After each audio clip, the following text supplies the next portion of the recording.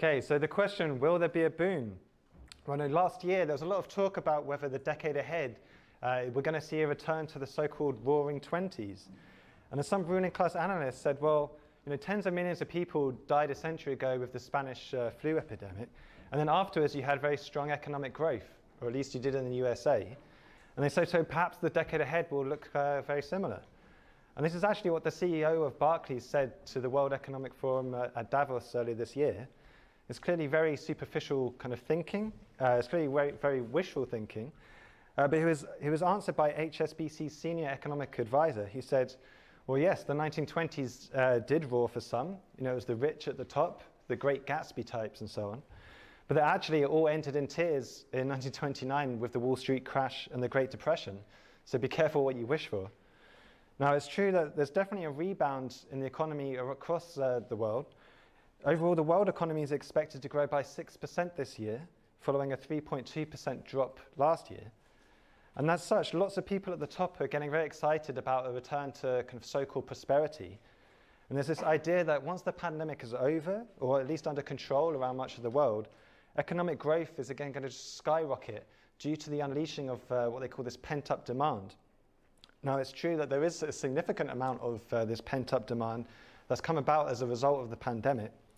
It's thought that during the first year of the pandemic alone, there's a layer of people around the world who combined save a total of an extra $5.4 trillion, which amounts to 6% of world GDP.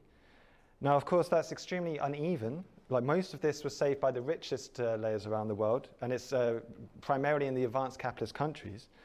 But it's true that as economies open back up from the pandemic, a layer, or some portion of this money has indeed and will be spent.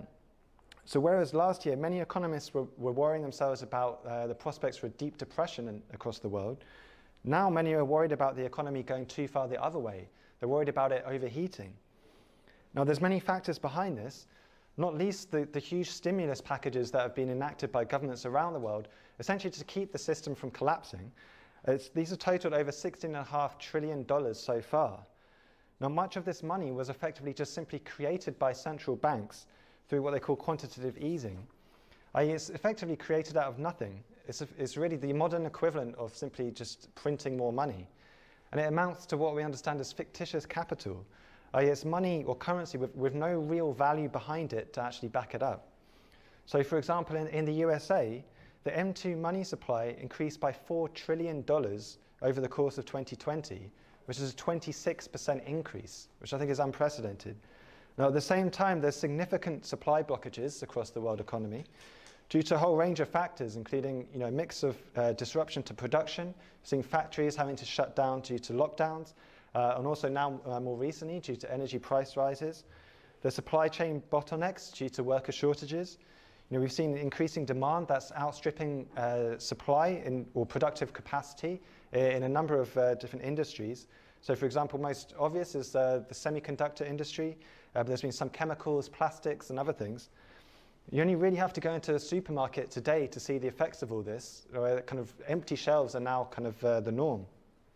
And this really altogether is a recipe for massive inflation, i.e. a generalized increase in prices, since there's now a much higher effective demand chasing a limited supply of goods. Now, already inflation in the USA has jumped to over 4%, which is the highest level since 2008. Prices of some things, so like steel, shipping rates, as I say, semiconductors, now energy, have all risen very dramatically. And of course, there's been a massive inflation of things like speculative assets, things like shares on the stock exchange, cryptocurrencies, real estate, these kind of things. Now, there's some, including kind of the US Federal Reserve, who are saying that, don't worry, this is all going to just be temporary, and that it's inevitable for prices to rise after such a shock like the pandemic, which actually saw prices of a number of commodities actually fall across the world. But there's another layer of economists, such as Larry Summers, who was a former kind of US Secretary of the Treasury, who are actually sounding the alarm about this runaway inflation. Now, his real worry, which is echoed by many across the financial press, is that the cure to this inflation will actually be far worse than the disease itself. So, for example, if we have really high inflation, it's going to require central banks to step in and increase or significantly increase interest rates in order to try and cool the economy down. The problem is, though, that the world economy is hooked on ultra-cheap credit, on these extremely low interest rates. So, for example, I think the base rate in Britain is 0.1%. It almost couldn't be lower. Now, millions of indebted households and companies will be tipped over the edge if they see their interest payments rise. There's hundreds of thousands of zombie companies across the world which would be made bankrupt by such a move. And of course, money would then flood out of things like the stock exchange and these other speculative bubbles into safe havens, including these massively inflated bubbles to burst. Now, overall, we can't say exactly how these things will pan out. We, of course, don't have a crystal ball. But what we can say is that the world economy is an extremely complex system. It's conditioned by all sorts of factors coming together, including and not least political decisions. And of course, how the pandemic continues to unfold as well is still much a very kind of unknown quantity. We can clearly see a rebound is taking place to a degree across the world, but there are many warning signs that things are already beginning to slow down. So, for example, the number of new jobs that were created in the USA recently is coming well below expectations. There's the slowdown of the Chinese economy, which is actually not something new, but has been taking place over years. There's the impending default of property developer Evergrande in China, which has the potential there to snowball into a major crisis. There's also the energy crisis in Europe, which is already causing heavy industries to shut down, and it's going to tip millions of people into further poverty. For us, though, the real question is, what is the nature of the period that we're in, and where is capitalism heading? Will there be a boom, like in the period after World War II, or are things going to look more like the interwar period, with stagnation and decline? And flowing from that, what impact will this have on the consciousness of the classes? And what will it mean for the development of the class struggle? And I think to answer this, it's not enough to look at just simply the most recent developments, but as Marxists, we take the longer view of history. And we have to try and understand the nature of crises or of cycles under capitalism, and also why capitalism goes into crises, and also how it gets out of one. Now, it's worth bringing in here a concept developed by Leon Trotsky in the early 1920s, where he discussed something called the curve of capitalist development. Now, he introduced this at a speech to the Communist International. It was at the Third Congress in 1921. And at that time, there was still a fairly large kind of ultra-left layer within the International that had kind of just thought that the First World War would somehow automatically just bring about a final crisis of capitalism. And they thought that all the contradictions of capitalism were brought to the surface by the war, and that the crisis that followed this would kind of just automatically lead to the collapse of the system and the victory of the world revolution. Now, it's true that the war did indeed result in a serious crisis for capitalism, and it led to the working class taking power in Russia, as we all know. There were revolutions and mass movements across Europe, including in Germany, Italy, and even Britain. But it was due to the betrayal of these movements by the reformist leaders of the working class mass organizations in these countries that capitalism was able to kind of stabilize itself and recover. Now, at that time, there was a lot of excitement within the ruling class about the prospects for a new boom at that time. And that led to some confusion within the communist movement. Some people were thinking, well, is this it then? Is that it? Are our perspectives for revolution shattered? If we're about to experience a new boom, does that mean there's kind of revolutions off the cards? And Trotsky answered by pointing out, well, look, capitalism doesn't develop just in a kind of simple straight line, but actually develops in a zigzag manner through kind of continual ups and downs. And that the fact that the economy was experiencing a revival was, of course, providing this basis for these apologists of capitalism to think that everything was going back to normal, and that capitalism would develop healthily from then on. But Trotsky pointed out, and I quote, that it was otherwise in reality. He said, "The fact that capitalism continues to oscillate cyclically after the war merely signifies that capitalism is not yet dead, that we're not yet dealing with a corpse."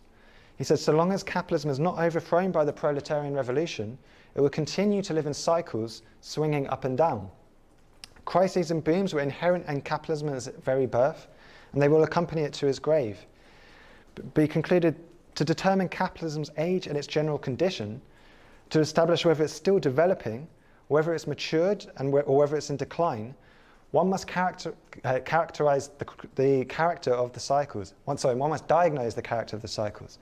The key point, though, that he was getting at is that these cycles of boom and slump are intrinsic to the capitalist system. But as well as the kind of normal cyclical movement of the economy through these kind of boom and bust cycles, what is typically referred to as the business cycle, the system as a whole ends up going through different phases. That these short-term oscillations sit on top of a much broader long-term curve, which indicates the nature of the epoch that capitalism is in, which is one of either general ascent, stagnation, or decline. And now this has important political consequences.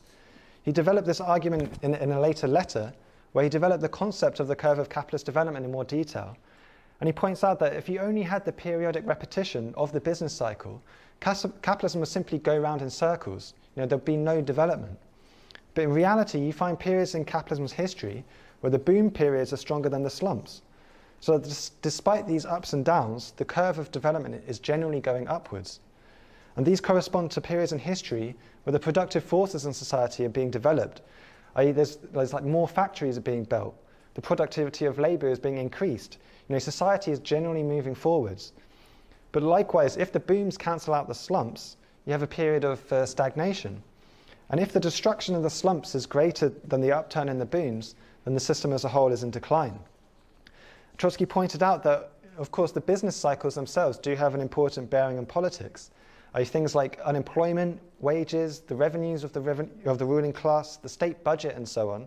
All these things are conditioned by whether the economy is undergoing a boom or a bust, and also at what point along the cycle the system is in. And that ultimately these developments will find a reflection in the rise and fall of different political formations. So for example, it's not by accident that the Tory coalition that came to power in 2010, soon after the 2008 crash, enacted a massive program of austerity. But that as well as these cyclical developments, you would expect to find significant developments in what we call the superstructure of capitalism.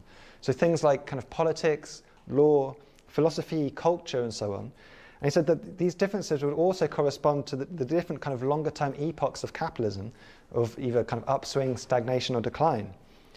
Now, of course, this is an extremely complex relationship, and by no means a rigid or direct or mechanical one.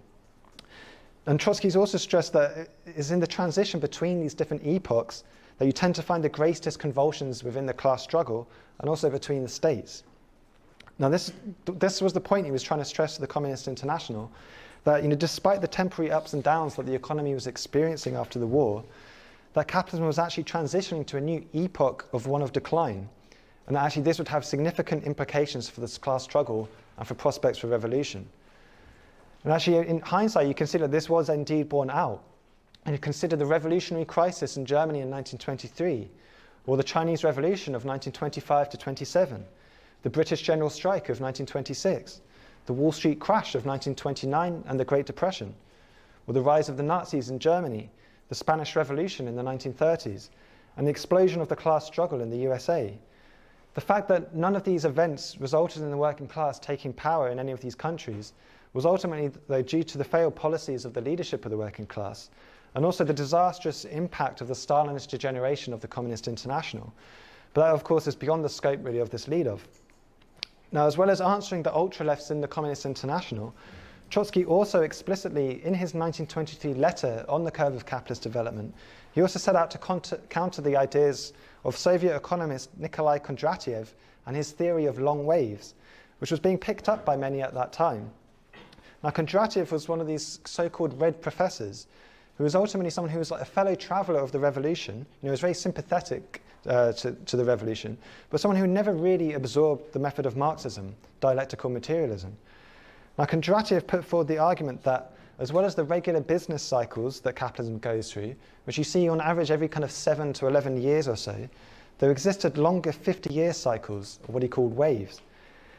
Now, it is true that if you look back throughout history, you can observe distinct periods within capitalism, each with their own character. So, for example, the period of 1894 to 1914 was one of profound upswing where the productive forces were being developed. And it was this really that provided the basis for the reformist degeneration of the Second International. In contrast, the period of 1915 to 39 was one of decline and depression, reflected in an extremely turbulent period politically, with wars, revolutions, and counter-revolutions. 1945 to 74, though, was the greatest upswing in capitalism's history, with the post-war boom, which came to an end with the crisis in the mid-70s. Now, of course, Kondratiev had pointed out the existence of such different epochs in the history of capitalism, And I think that such epochs exist is pretty much beyond dispute. Although, of course, lots of people don't agree on the exact timings, on the turning points between these epochs, but that really doesn't matter. The point that what Kondratiev was attempting to do, though, was to try and explain the existence for these epochs as being the product of a 50-year cycle of investment. And he tried to draw a parallel between Marx's analysis of the business cycle and apply it to these longer periods in history. Now, Marx explained how the mechanism for the kind of average business cycle of capitalism is conditioned in part by the periodic reinvestment of fixed capital, which in Marx's time took approximately 10 years or so. Now, Kondratiev took this idea and he tried to then kind of explain the existence of these kind of 50-year cycles as being determined by what he argued was the replacement and incrementation of something he called the basic capital fund, which he said consisted of the capital required to invest in big industrial installations and major infrastructure. Now, he argued that the replacement of such a fund was not a continuous process, but occurred in big leaps. And this was, though, something he never actually explained, but only really asserted. Now, this actually bears very little relation to how investments and innovations really take place under capitalism. It's not true that a large capital fund simply exists, which requires decades to build up and replace. In reality, the renovation of capital takes place all the time. And this is necessary due to depreciation, not only due to machines kind of physically wearing out, but also due to them becoming obsolete. The bosses can't wait decades to replace their machinery if their competitors invest in more productive machinery themselves. Now, one of the reasons I mentioned Kondratiev is that his ideas still pop up from time to time today. There's actually a whole industry of investment fund managers who attempt to use his theories in order to guide their investments and in order to try and predict the exact timings of booms and slumps. But there's also some on the reformist left. You still see his ideas getting an echo. For example, Paul Mason, in his book Post-Capitalism, he said that we should be about to experience a new upswing of capitalism because a fifth Kondratiev wave is due. Although he said, actually, to his credit, that this has stalled. He said because workers' wages and organizations are so downtrodden that capitalists have no incentive to invest in new technology, but instead rely on super exploiting the working class. But Kondratiev's ideas are popular amongst capitalists and reformists alike, since if you actually take them to their conclusion, they imply that capitalism will always recover to healthy conditions of boom, that no matter how severe a crisis, it doesn't mean that capitalism needs overthrowing, since good times are kind of automatically just around the corner because another long wave is just about to arrive. Now, to answer this, it's very useful to contrast Kondratiev's method of analysis with that of the Marxist one. And as I said, Kondratiev was sympathetic to the revolution, but he never really absorbed the method of Marxism. His whole method was what we call formalism and reductionism, to put forward a more or less arbitrary hypothesis on the basis of a few selected facts, and then attempt to justify it by kind of selecting the data that fits. Now, he also treated the capitalist system as effectively a simple linear system which operates in a mechanical fashion. And implicit in this is the idea that there's some kind of natural equilibrium to which the system strives. Now, by contrast, the method of Marxism attempts to avoid putting forward kind of sweeping generalizations a priori, i.e. as the result of kind of pure thought or abstraction. Instead, Marxists attempt to get a full picture of what is going on around us from all the available data, and then by careful examination, draw out the general processes and laws. Now, on the question of capitalist equilibrium, Trotsky pointed out that, and I quote from him again, "Capitalist equilibrium is an extremely complex phenomenon. Capitalism produces this equilibrium, disrupts it, and restores it anew in order to disrupt it anew, concurrently extending the limits of its domination. In the economic sphere, these constant disruptions and restorations of the equilibrium take the shape of crises and booms. In the sphere of interclass relations, the disruption of the equilibrium assumes the form of strikes, lockouts, and revolutionary struggle. In the sphere of interstate relations, the disruption of equilibrium means war, or in a weaker form, tariff wars, economic wars, or blockades." He concluded capitalism thus possesses a dynamic equilibrium, one which is always in the process of either disruption or restoration. So that rather than being a simple linear system, capitalism is a chaotic system, one that moves through events such as crises, class struggle, and revolution. Now, Trotsky, of course, mentioned that capitalism goes through different historical periods where the productive forces are either being developed, stagnate, or decline. But he denied that these had a cyclical character, i.e. that they're the result of a repeating mechanical process simply linked to an investment cycle. Instead, he pointed out that they were the product of a whole range of circumstances, many of which were not in fact economic, but political. Now, it's true that Marxists have always asserted that in the final analysis, the development of the productive forces is decisive in conditioning the historical process. But Marx and Engels were also at pains to stress that this doesn't mean that we're crude economic determinists, that everything is just simply reduced to economics, and that the relationship between the economic base and the kind of superstructure of society, things like politics, ideology, law, culture, and so on, it's, as I said before, it's not a simple one-way mechanical process, but it's a very complex and dialectical one. And in many cases, the political superstructure can actually react back on the economic base, either speeding up its development or holding it back according to what policies are pursued. So consider, for example, the stultifying effect of the Catholic Church on the economy of feudal Europe, or even today the policies of the Tory party, such as Brexit, which from the standpoint of British big business is an absolute disaster. Or consider even the Tories' handling of the pandemic, which is resulting in absolute economic chaos. Events as well, such as wars, military conquests, scientific discoveries, and even accidents can play a role in shaping the development of an economy. These things are not determined by a repeating 50-year cycle of investment, but they develop according to a whole range of overlapping factors. For example, it's not possible to explain wars and revolutions by simple economic reductionism. Take, for example, the First World War. It was impossible to tell exactly how it would play out in advance, and it dramatically shaped the character of the economy and politics in the aftermath. Now, it's worth here, I think, briefly explaining why does capitalism actually go into crisis, and why are crises inevitable under capitalism. Now, Marx, of course, explained this in the 3 volumes of Capital, but you don't need to read Capital in order to understand the fundamentals of capitalism's crises. Look at what Marx and Engels said in the Communist Manifesto. They explained that the conditions of bourgeois society are too narrow to comprise the wealth that's created by them. So it's clear here they're talking about a crisis of overproduction, which is a crisis where too many things are produced. And let's be clear, it's not too many things produced to satisfy people's needs, that's of course not the case, but too many things to be profitably absorbed by the market. And this is inevitable under capitalism, since production is only for profit. That leads us to ask, well, where does profit come from? Well, as Marx explained, the amount of value that you produce as a worker is not at all the same amount of value that you're paid in your wages. Instead, you receive enough to keep you alive at a certain standard of living, which actually for millions of the working class around the world is barely enough to just keep you alive. Therefore, the working class is only paid a fraction of the value that it produces. The rest goes as surplus value to the ruling class in the form of profit, interest, and rent. The problem is, though, that the capitalists can only realize this profit if they actually sell what is produced. Therefore, there must be a market for these commodities.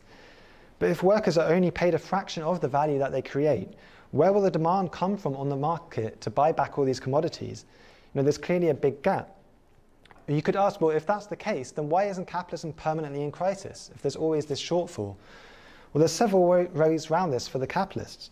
Firstly, if their market at home is insufficient, they can just export their commodities abroad, such as done by capitalists today in China or Germany, for example. But of course, that doesn't really solve the problem. It just kind of shifts it around the world, because not all countries can be net exporters. Now, secondly, the capitalists themselves use a part of the surplus produced by the working class in order to reinvest back in expanding production. So obviously, a lot of the demand comes from the capitalists buying more machines, more buildings, infrastructure, and so on. So, but in order for the capitalists to actually kind of use these new means of production and use them profitably, they of course ultimately have to use them to produce more commodities, which actually then again just sets up this problem, but on an even higher level. The main way they get out of the problem is to try and use credit, which is really to try and artificially expand the purchasing power of people today. But of course it comes at the cost of restricting it tomorrow, because of course credit has to be paid back, and paid back with interest. So over time, this contradiction builds up. You see goods going unsold, companies going bust, credit drying up, and at a certain stage, a general crisis will break out. Now, this phenomenon of overproduction is key to understanding all crises under capitalism, especially the crisis of the 1930s. Because the Depression wasn't like the normal kind of boom and bust cycles that had gone on before it. Although there were partial recoveries throughout that decade, capitalism continued to breathe, as Trotsky put it. They didn't restore things to their previous condition. So you had persistently high unemployment throughout that decade, and investment levels remained low. It's what we refer to as an organic crisis of capitalism. It's a product of the fact that capitalism was no longer able to develop the productive forces in the way that it could do in the past. And the constraints of private ownership of the productive forces and the nation state had become massive barriers to the further development of capitalism. And as such, the curve of capitalist development had reached a downward phase, and it was reflected in the extremely turbulent period, political developments of that period. Now, there was enormous overproduction on a world scale, which couldn't kind of easily be eliminated without an enormous amount of destruction of the productive forces. And this really was a recipe for huge conflict between the classes, and also clashes between nations in the struggle to re-establish a new economic equilibrium. But as Lenin and Trotsky also explained, there's no final crisis of capitalism until it's consciously overthrown by the working class. And until that happens, it's true, capitalism will always get out of a crisis. The question, though, is yes, but at what cost? Now, let's be clear, it wasn't the Keynesian policies of Roosevelt's New Deal that ended the Great Depression, but it was in fact the impact of World War II, which involved the destruction of whole continents and tens of millions of people being killed. It had a similar effect to a deep economic slump, where the excess productive capacity of the productive forces is wiped out. Now, it was this that cleared the ground for the post-war boom, which was the longest and most powerful of upswings in capitalism's history. And therefore, the organic crisis of the 1930s had been transformed into its opposite, which was one of a profound boom. But it's important to remember, though, that that boom was only made possible due to the role played by the reformists and the Stalinists at the end of World War II, who actually scuppered the potential of the revolutionary wave which swept Europe and a lot of the world at the end of that war. Thus, they created the political conditions for capitalism to be able to restabilize itself. So it wasn't due to any long wave that saw this prolonged period of upswing following the war. As Ted Grant, who was one of the founders of the IMT, explained at that time, the post-war boom came about due to a whole range of factors coming together. And significant among these was the massive increase in world trade due to the international balance of forces that emerged from the war. There was enormous scope for profitable investment arising from the reconstruction in order to kind of rebuild from the devastation of the war, but also to invest in all sorts of new discoveries, technologies that had been discovered during the war, things like investing in chemicals, plastics, nuclear weapons and so on, nuclear power. There was also elements of nationalization and planning that had been kind of brought in during the war out of necessity, but were kept on or even extended after the war itself. And there were other political considerations. For example, the USA was forced, under the threat of revolution, to effectively bankroll Western Europe through Marshall aid. And as such, capitalism saw high levels of investment, high growth rates, and a strong development of world trade in this period. And it's considered in hindsight the golden age of capitalism, with things like full employment, decent welfare states, at least in the advanced capitalist countries. And it was that profoundly shaped the consciousness of millions of people who lived through it, because many came to believe that capitalism could in fact kind of be made to work for them. However, of course, this could not last forever. As Marx explained, overproduction is inherent in the system. So even if an element of balance is achieved between different sections of the economy, it inevitably produces a greater imbalance on a higher scale further down the line. So it was actually the very strength of the development under the post-war boom which created the conditions for a massive crisis to break out. And this is eventually what happened with the worldwide crisis that broke to the surface in 1973 to 74. And the result of that was mass unemployment, a huge upturn in class struggle, and even revolutionary developments in a number of countries, including Greece, Portugal, and Spain. However, as before, capitalism was allowed to limp on due to the conduct of the reformist and Stalinist leaders in the labour movements of various countries. Capitalism then restabilized itself in the 80s and 90s, kind of due to a whole range of factors, chiefly among them, I think, were the wholesale attacks against the working class in order to restore profitability. So by things like smashing the trade unions, driving down wages and conditions. And this was combined with the opening up of massive areas for profitable investment due to the privatization of most of state-owned companies across the world. And significantly, you saw the collapse of Stalinism in the USSR and Eastern Europe, and also the opening up of China to the market, which gave capitalism a certain breathing spell. All the while, there was actually a massive increase in credit, so both government, corporate, and household, which served to kind of extend capitalism to its very limits. But the very factors that drove this expansion forward inevitably turned into the opposite at a certain point. The credit that helped drive this boom forward became a suffocating barrier when this actually reached its limits, and the system entered into crisis in 2008. And ever since then, the system has kind of more or less stagnated, with various minor ups and downs, of course, but rates of growth have kind of hovered around the 2% level for the advanced capitalist countries since then. And productivity stagnated or even declined in much of the world. All the while, debt levels continued to go up and up to absolutely eye-watering levels. And tensions between nations increased with the development of protectionist tendencies. Now, so the pandemic has served to accelerate many of these processes which were already kind of in development before. And all of the contradictions of the system have really been brought to the surface. There's been a further explosion of debt as governments around the world have rushed to bail out the system, as well as I mentioned, the colossal amounts of fictitious capital that's been pumped into the economy, which brings us back to what Trotsky said about the curve of capitalist development.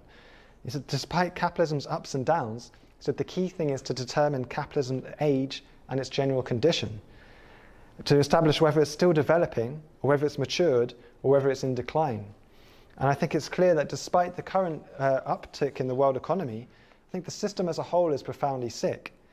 So although production can't keep up with demand for some commodities, the general picture overall is still one of profound overproduction. And this is evidenced by the fact that capacity utilization in the advanced capitalist countries hovers between 75% in the USA, 83% in the euro area, but as low as 60% in Russia.